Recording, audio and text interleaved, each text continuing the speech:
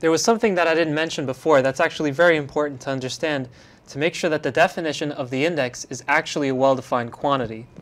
So we know that if we had a vector field of some sort and we had an isolated critical point, then we can calculate the index of that vector field at that critical point by choosing an epsilon neighborhood around that point and then using the vector field,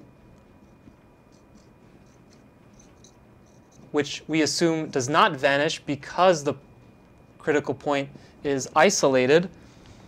And this defines for us by sending at every point on this unit sphere, on this sphere of radius epsilon, and we map this vector to the unit sphere by rescaling it. And that's how we define the index. But it's not at all obvious that if I choose a different sphere, let's say of radius delta, and then construct a map from this sphere into the unit sphere, those two will be different because the vector field might change slightly as I go further out. Again, assuming that this radius is still small enough so that the vector field doesn't vanish anywhere inside that unit ball. But a priori, again, the functions could be different. So we want to make sure that the degree of those functions is actually equal.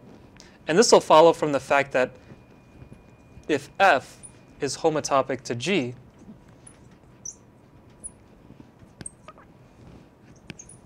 then the degree of f equals the degree of g.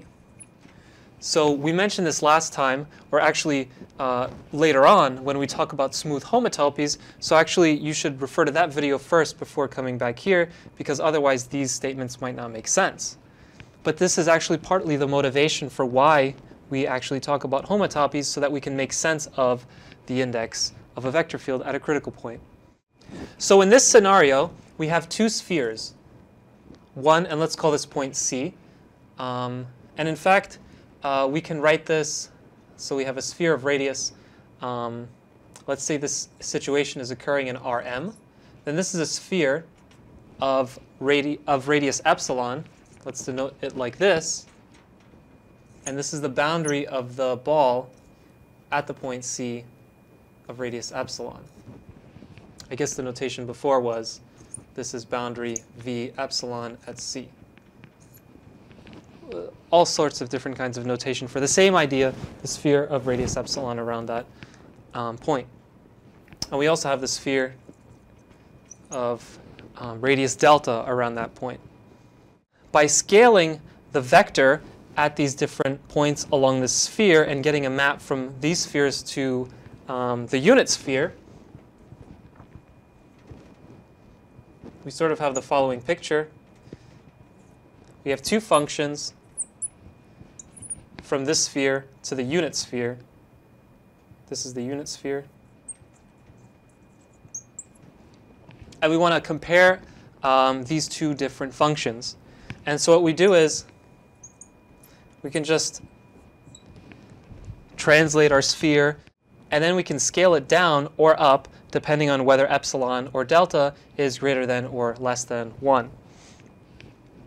And so what we can actually do is we can, for any function, for any point x on this unit sphere, we can map it forward just by translating. And essentially all you're doing is you're translating it to, you're moving x over by c, so you shift by c. And then you scale it by epsilon so that it actually lands on the sphere of radius epsilon at the point C. So you do that. You can do the same thing here by translating it and then scaling it by delta. And then you evaluate the vector at that point. And then you scale that vector. Scale vector on sphere. And that'll give you a point on the unit sphere again. So you do the same thing here. And this defines two functions from the same domain to a codomain, which happens to be the same in this case because they're both unit spheres. But the point of this is that now we have two different functions, f and g, that define the index or the supposed index that a priori depends on epsilon and delta, and we want to show that the two are actually homotopic. So let me call the top arrow F and the bottom arrow G. So the claim is that the degree of F, or rather, the degree of F equals the degree of G. So the question that we have to answer is, if we knew F and G were smoothly homotopic, then we could use this fact above it to prove that the degrees are actually the same. And why is that true? Well, if you look at this sphere, what's happening is all we're doing is we're shifting. We have a one-parameter family of functions.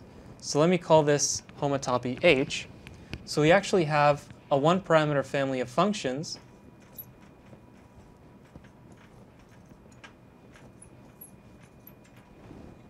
whose input for every value of t,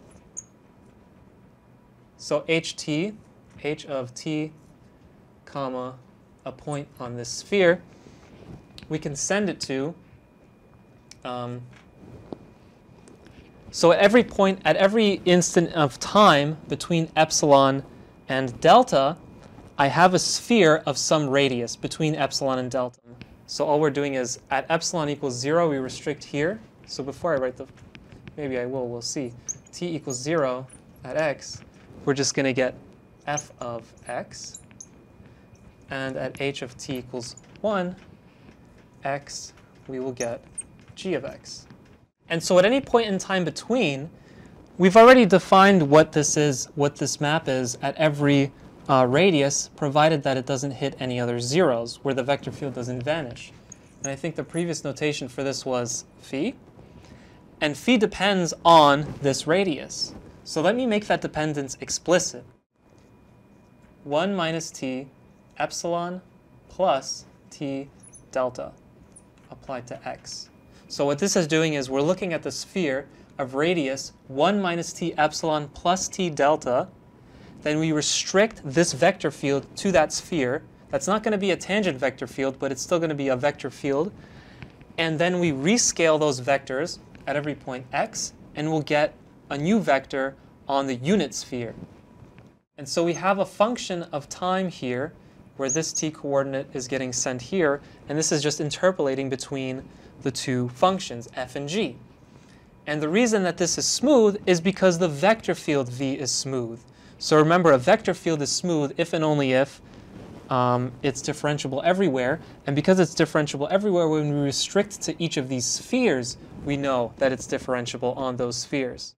Therefore, by this fact, the conclusion is reached. So this tells us that the index of v, a vector field v, at an isolated critical point, C, is well defined. And even though your functions might be different, their degrees are the same.